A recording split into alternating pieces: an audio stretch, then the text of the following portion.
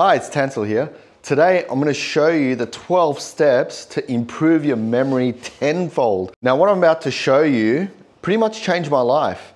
I remember when I first started memory training, I learnt about the memory palace, the location method, and you start practicing these skills and you do get better and better. You start remembering things, and what happened was that I did really well with these location methods and I entered memory competitions. Little did I know that the memory competitions were more than just knowing about memory techniques. It was about effective memorization. For things like remembering numbers and playing cards, if we made one mistake, we'd be penalized. So we have to memorize everything perfectly. Now, I was memorizing everything, but I was missing one or two things here and there, like digits and numbers and playing cards. So it wasn't as effective. It took me 6 years to try and win a memory competition. So for 6 years, I was in a lot of struggle. I was using the techniques over and over again, trying to think about how can I improve my memorization using these techniques. Little did I know there was something else that I was missing. So what I want to show you is these set of principles, 12 steps of these. So I'm going to go through quite a bit to help you remember a lot better. Now I use these principles, the 12 principles, to improve my training. And when I entered the memory competition, right, instead of coming second all the time, I started winning, and I won 4 years in a row every time I entered. This was a massive difference from when I just used the techniques alone. So use the memory techniques with these principles and you'll have an amazing memory. And this is going to be a core topic. So what I mean by core topic is you need to know this, plus probably something like a memory palace or maybe even linking. And I'll put the links down below in the description and in the comments, so you can actually refer to them every time you watch other videos from me. And the reason for that is you won't necessarily understand when I'm talking about a particular application of memory if you haven't watched Memory Palace or the principles. So that's what I want to do. I want to talk about these principles in a way where you can understand them and also apply them as well, because once you understand how these work, bang, you've got it. So the 12 steps, so I'm going to go through them here one by one. So let's go. The first step is an S. So we're going to be using our senses. Right? So I'll put senses here. Now what does that mean? It means that if you were to visualize, this is a texter or a pen or whatever you want to call it, right? So if you were to visualize this, it's just a static image in your head, right? It may or may not be memorable, depending on what association you have with it. Now, what you can do with this pen is it's got attributes, right? So attributes is you can write with it, right? So now there's a sensation of touch. You can hear the sound it makes. Well, that's a whiteboard, but let's say the sound's coming from this, right? You can smell it. Oh, you can definitely smell it. Just don't inhale it heavily like I did. You can taste it. I don't want to taste this. When you start using your senses, something like this, which was a previous visual imagery, becomes an experience, right? So senses is very powerful indeed. And you can use this to make things more memorable. If someone's talking to you and they said it was raining last week, instead of just hearing them say, oh, yeah, it was raining, well, visualize that rain onto you. Right? Because if you can visualize it onto yourself, it's more memorable. I'm going to talk about that as well. So using your senses, extremely, extremely powerful. Instead of sitting down on a chair, well, what can you do? Maybe you fell off, right? So you can feel the pain of senses. Yeah, sitting down, that's still using senses, right? But now I could take it a step further. So use your senses, but also don't be afraid to take it further. Like I said, smell the texter. Just not in real life, don't inhale it, okay? Next one is movement.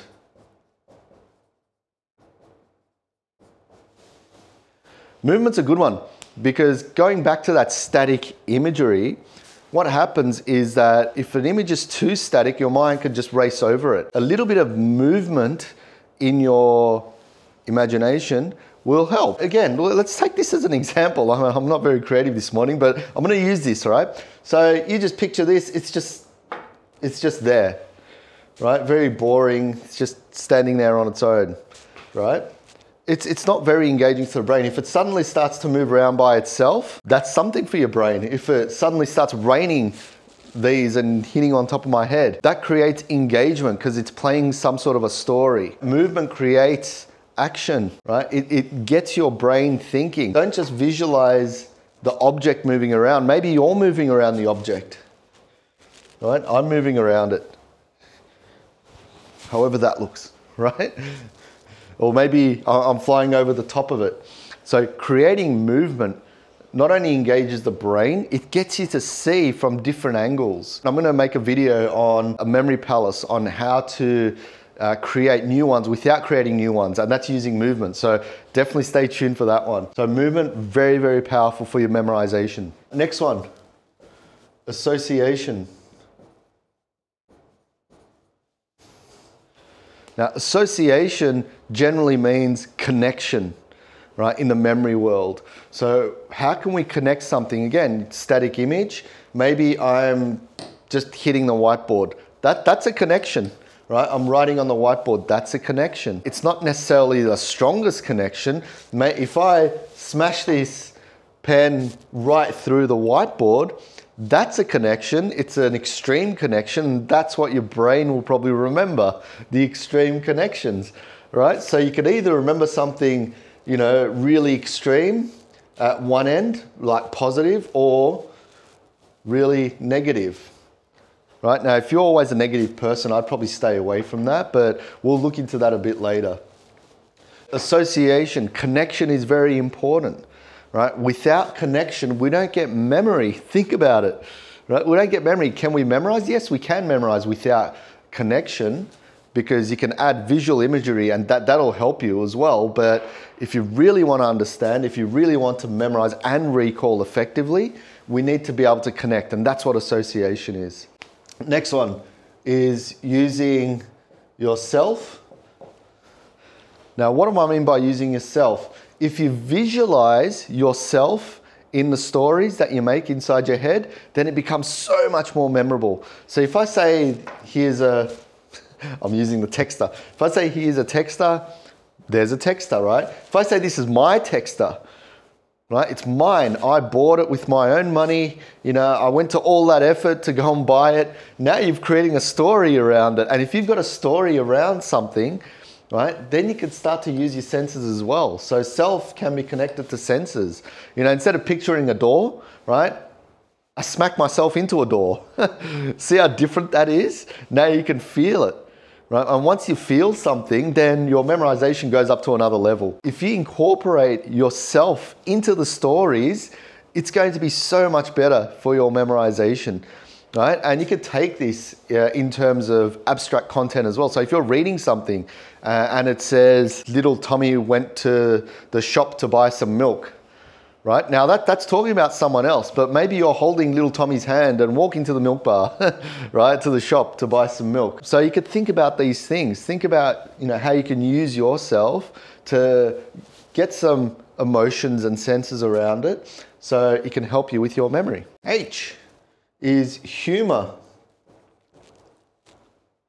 Now I'm spelling it in the Aussie way with the U. So if you're from the States or anywhere else in the world, right, that's without the U. So there you go, there's something for you to remember. If you make something funny, it's gonna stick out in your head. Humor is really all about how is this memorization sticking out in my head. What does that mean? That means that it doesn't necessarily have to be humor. It could be other things like horror sticking out in your head. And I'm gonna make a video on that as well. If something's funny, yeah, it's gonna stick out. If everything's funny, what's gonna stick out? The opposite, isn't it? So have a think about how you can use humor. If you're a naturally funny person, great.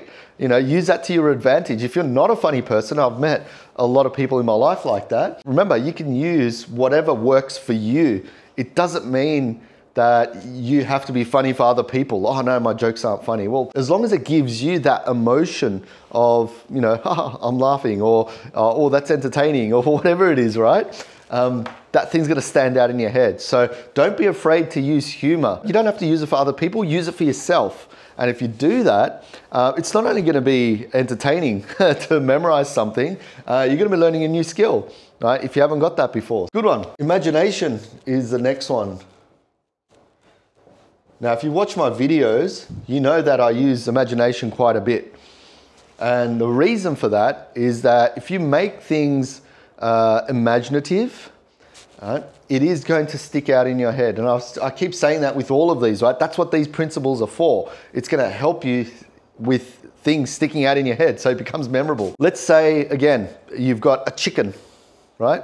Now, if you just visualize a chicken, you might visualize how it may look and, you know, the sounds that it might make and so on. But what if that chicken was 10 foot tall, right? Running around, it had, you know, drool coming out of it, it was really angry.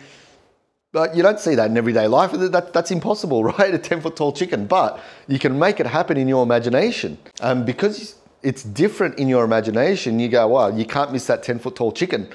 Do you see what I mean? So using your imagination is extremely powerful. Using your imagination with, you know, in a combination of all these things is even more powerful. So that's what we do in memory competitions. When we memorize something, we're always looking at the most effective ways to connect, right, to associate. And if you associate using your imagination, now instead of having one very basic thing, one limited visual, you can have unlimited visuals. So imagination helps you in so many different ways. It gets you creative. And that's what creativity is. It gives you lots more options to work with in your brain. And that's the real power of memory, not so that you can recall, but so that you can create. And creativity, again, helps with memorization. So that's imagination. Next one is number. Now, number's an interesting one because number is abstract, right? Numbers don't make any sense. So how can we use numbers as principles to helping us remember better? I'll give you an example. I was once made to train people on television to memorize a shopping list. And what I did was I trained these people up. I showed them a very basic technique. They memorized the list and they went shops and got that list. In the list, there were things like, you know, you've got tuna, you've got lettuce, you've got mayonnaise, you've got cereal, and one of the items had 3 tomatoes. When people came back and they were doing the recall, everyone recalled the 3 tomatoes first. Why was that? It was because that was the only one that had a number in front of it. That's the list. And this 3 was sticking out like that. So if you have anything that's sticking out, the difference, as I was mentioning with humor before, it's going to become more memorable, right? If you have a whole bunch of numbers and suddenly there's a word in there, that's also going to be memorable. Look at the difference. So number really means difference rather than an actual number. Yes, you could still use numbers, but there are better systems to actually memorizing numbers. Okay, so think of it that way. You can use numbers in a symbolic way, like 23 might resemble Michael Jordan. Think, okay, that's great. Or 17's on your birthday, so all the 17's you know is associated to you. So you can use stuff like that as well. But we're talking about number as in difference. So have a think of that. Next one is symbols. Okay, now you would have heard the saying, a picture means 1,000 words. What does a symbol do? It gives you more understanding around a particular thing. So for example, if you were driving, right, down the road or down the freeway somewhere and there's a whole bunch of signs, do these signs have symbols or are they paragraphs of writing? Right, think about that. If they had paragraphs of writing, right, what would happen? You'd crash because by the time you read the first one, you're trying to make sense of the other signs and bang, you know, you're gone. So creating symbols, imagery. So let's say you're talking about peace and you're giving a peace lecture or whatever it is, maybe picture a dove, right, into your association instead of trying to remember what the talk's about. Yeah, it's about peace, whatever, blah, blah, blah, but use a dove as the symbol to remember the peace. And you can use symbols in a number of ways. Look at how people are using it now through emojis.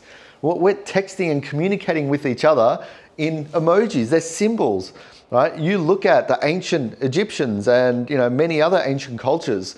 They were using hieroglyphs and other systems to communicate with each other and stories, right? We've gone backwards in time. We're writing in abstract bits of data with letters. That's why we have things called fonts, so it can make the letters a little bit more memorable, even though it's still abstract. So symbols helps you to not only remember, but understand what's behind it as well. Next one, we've got color, and I'm gonna write it in the Aussie way with the U. I'll get rid of it for you this time. There you go, color.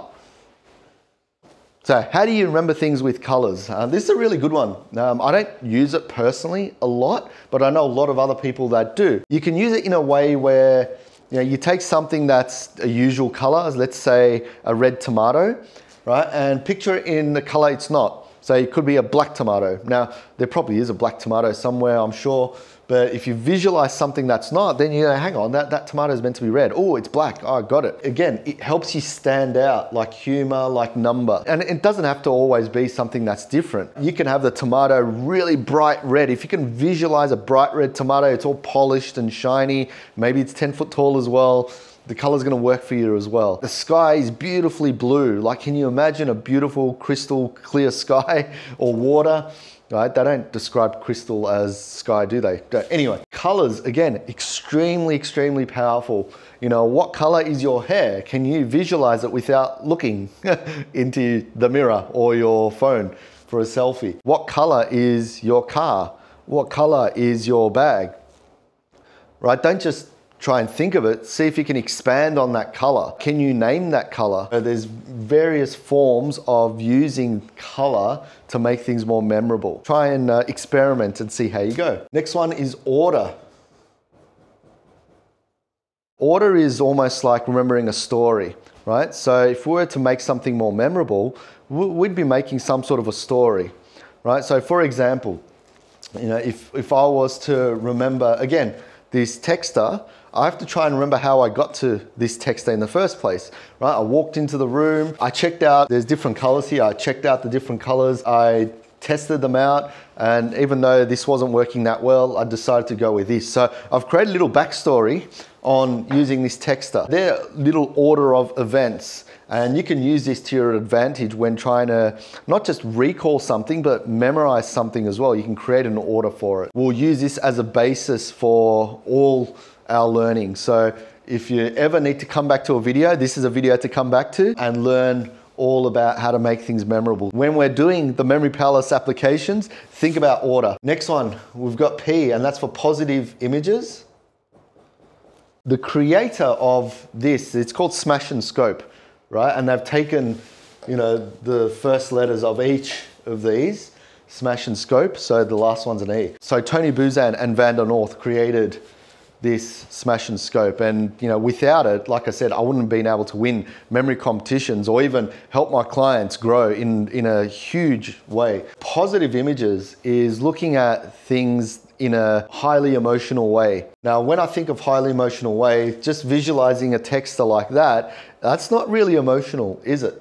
Right? But if I say, look, I'm using this texter to help thousands of people out there, this is it's rewarding for me to know that I'm helping people, right? Even if it's one person, that's an amazing thing for me. So that's a positive story that I've created with this texter, right? It's just a texter, but I'm putting meaning behind the texter now that I'm helping people. That's positive imagery, positive stories from just the one thing. Now you can also have negative as well. Now, negative stories are things like maybe if, I'm just about to write and I fall down, I break my nose, it could be silly little things like that. Now, if you're a negative person, I'd probably stay away from the negative stories and just focus on the positive ones because that'll help you stay more positive. But if you're fairly neutral or you can play with negative stories as well, because again, it's going to stick out in your mind. I do a lot of negative stories. Instead of writing on the board, I make sure that maybe I'm writing on a board and suddenly my arm falls off or something like that. So they're my stories, but they're in the extreme, and that's what helps me to remember. But I do love the story of I'm using the texter to help people out because that's making me feel better, and it gives meaning behind this texter as well. And that's how I feel in real life. And the final one is exaggeration. Let's see if I can fit it in here. I'll just put exaggerate. See, I used an image, a symbol, right? Number. I use a number for exaggerate. What does that mean? Exaggeration is really making things bigger, taking it to another level. I use exaggeration a lot. Again, I used it in the tomato example. I used it in the chicken example earlier. Visualize something big. If it's big, then it's big in your mind, right? You can also exaggerate a story. Oh, it was so hard to grab this, get this pen because it was so heavy. I don't know, make up something silly. But exaggeration worked for me for so many years where I was struggling to memorize, and then suddenly this came along. Now I thought, hang on, what if I blow up the stories a bit? I'll make them ridiculous. I'll use imagination and exaggeration together. And once I started doing that, I was not only memorizing better, like I said, I won memory competitions, I broke memory records, right? So if you were to use all of these, not together, I wouldn't expect people to use it together, but find what works best for you, then you're gonna start to remember a whole lot better. And I guarantee it, because if you're just using a memory palace, right? If you're just memorizing bit by bit by bit into your locations, but not using any of this, you will still fail. You will still forget. If you're memorizing onto your locations, but you're using some of these and you're trying to improve every time, you will no doubt see the difference. The difference will be massive. What I suggest you do is you grab a couple of words and you place them next to each other, and you can do random words. You can jump onto my website and click on download. I'll put the link in the description or in the comments below where you can download these random words. Right? So you take a word, for example, say toothpaste, and then you take another word, say hibernation. One's an abstract word and one is just something you can easily visualize. What does toothpaste look like? Well, you get the basic visual of toothpaste. Now, how can we use Smash and Scope? Can the toothpaste be gooey? Can you get it all over your hands? What does it smell like? Is it minty? What's the color? How big is it? Maybe I'm squeezing it like this because the toothpaste is really big. So we've got some sort of a visual for this where we use Smash and Scope. I'll put S and S there. And in hibernation, now this is an abstract word. So for abstract words, we need to create images for it. What comes to your mind when you think of hibernation? Now, a lot of people don't know what hibernation is. Watching, that's okay. Now, hibernation, some people say sleeping, right? Some people say sleeping. Some people say cave. Some people say bear. There's so many words that come to mind when people think of hibernation. So now all you have to do is grab this thing here, right? The imagery that you made with toothpaste, and connect it to one of them. So I've connected it to sleep for some reason. Now we have to visualize, okay, toothpaste and hibernation. Okay, I've got this massive toothpaste. It's gooey, it's all over me. It's, really big, 6 foot tall. And then suddenly, because it's, really big and I'm hugging it, I fell asleep on it because it was so soft. Maybe it wasn't really hard. It was soft, and I just fell on top of it and started sleeping. You're probably asking the question, look, Tansel, aren't you gonna remember sleeping instead of hibernation? Well, the brain is smart enough because you're making a story on hibernation, right? And because you know that sleeping is going to link back to hibernation. It's just like remembering names. When people try and remember my name, they don't say Tansel, I'm gonna remember Tansel, right? They say Tinsel. Tinsel or tonsil or yellow, hey, you Tinsel. They do that. And it helps them remember my actual name, right? So it's only a trigger. So think of this as a trigger to the actual word. Do that, grab a couple of words. Like I said, I've got a random words list, so I'll put that on down below, and you can download that to your heart's content. There's hundreds on there, so all you have to do is refresh, and you'll get as many words as you can. It's all free, so don't worry about signing up or doing anything like that. Download that and have a play around. Now, doing this will help you use that Smash and Scope a lot better. So remember, as you're doing these exercises, play around with Smash and Scope. Take your time, use your visual capacities, use your association, use your imagination. Right? And the more you do that, I can guarantee the better you'll get at it. If you have come to the end of this video, please write down some of the stories you've created using Smash and Scope. I'd love to hear from you because it just makes my job a lot easier to understand that you're able to do it, or to understand that I'm getting some really exciting stories from it. And I'd love to hear from you as well. I've been doing this for a while. Write down in the comments what stories you're creating. That's it for me for today. This is a foundation lesson. So what that means, it's one of the most important lessons to move forward onto other areas. So bookmark this lesson, you know, save it, put it into, I don't know, your favorites or whatever it is, along with the Memory Palace videos, because moving forward, everything else that we do or everything else that I'm presenting is going to be based on the SMASHIN scope. So you'll hear me say SMASHIN scope and Memory Palace. So give that a go. Any questions, feel free to message me, and I'll see you in the next video. Cheers.